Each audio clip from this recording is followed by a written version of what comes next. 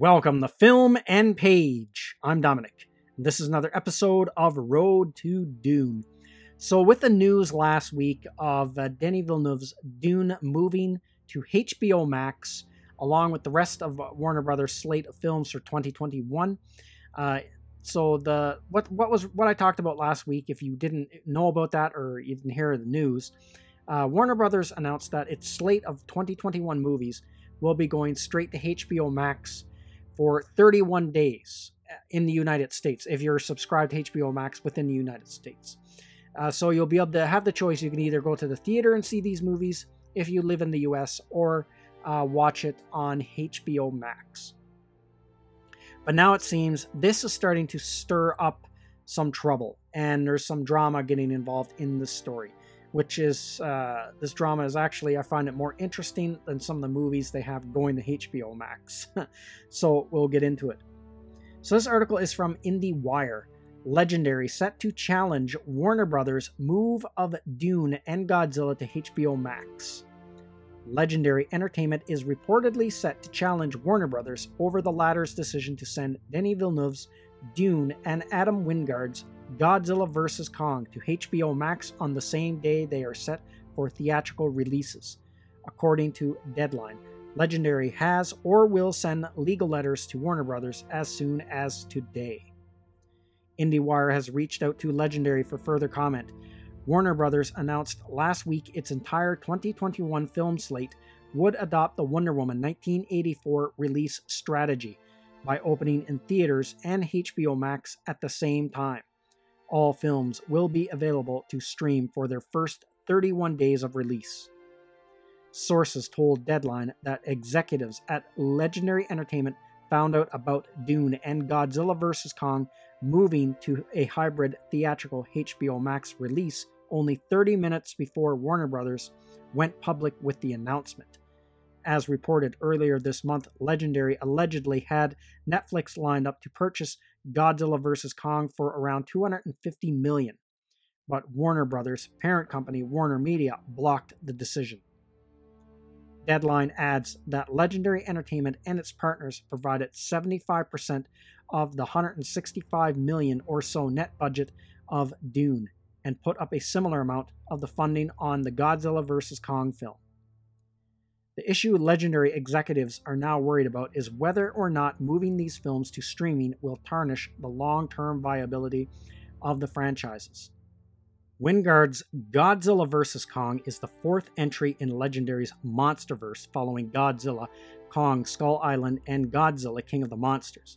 Villeneuve's Dune, meanwhile, is intended to kick off a series of film and television series rooted within the universe created by Herbert's 6 novels.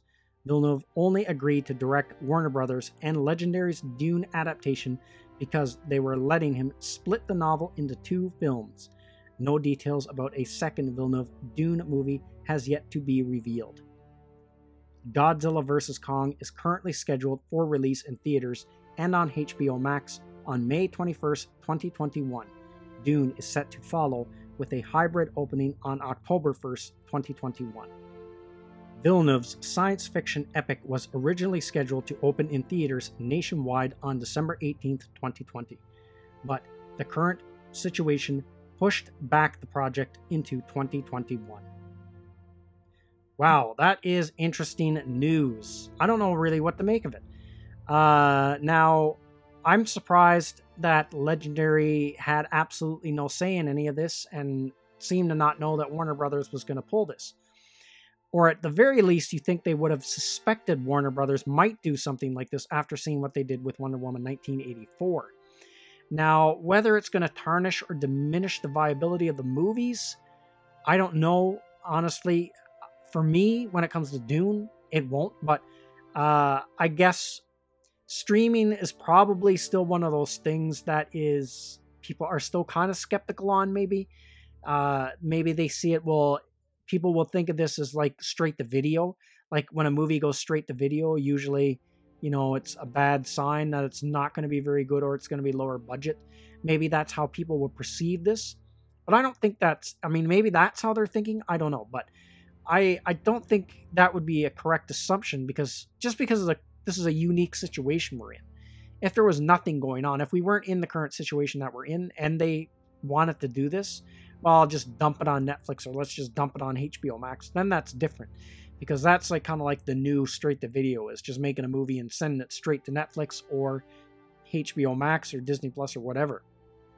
Because that was always the bad sign when you get a theatrical release of a movie and then the sequel would be straight to video. You knew that sequel wasn't going to be nowhere near as good as the theatrical release.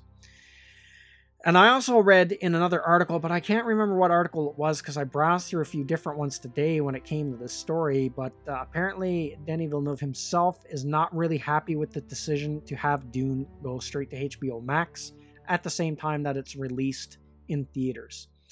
And now this is only going to be, as far as my understanding, it's only going to be within the US. So everywhere else, it's just going to be released in theaters like normal. But it's an interesting thing. It's weird that they didn't let Legendary know about this. And now, if there is some kind of legal entanglement, this is my main concern with this. If they serve legal notices, or if it escalates that far that Legendary has to start suing Warner Media to block these movies from going to HBO Max, what does that mean for the second Dune film? Because this film is only half of the story that they have made. We still have to have the other one. Does this put that movie in any kind of jeopardy that they're going to have this legal battle over?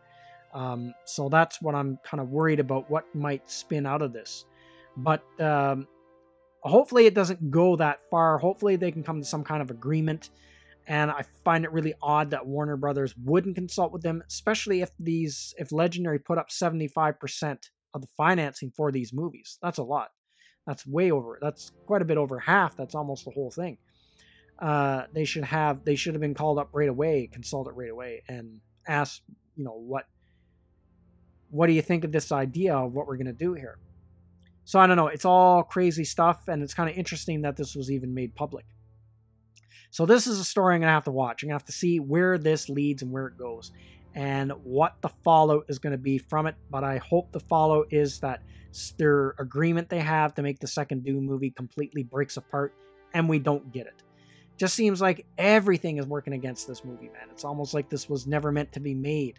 Like, you got the current situation that happened, so it didn't release on time.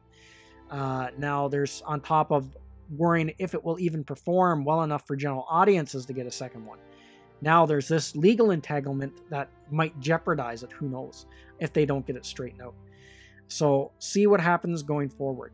So that's everything I got to say in this video. Let me know what you think in the comments section, and I will see you at the next one. I'd like to say thank you to all of my subscribers. I appreciate you all in helping this channel grow.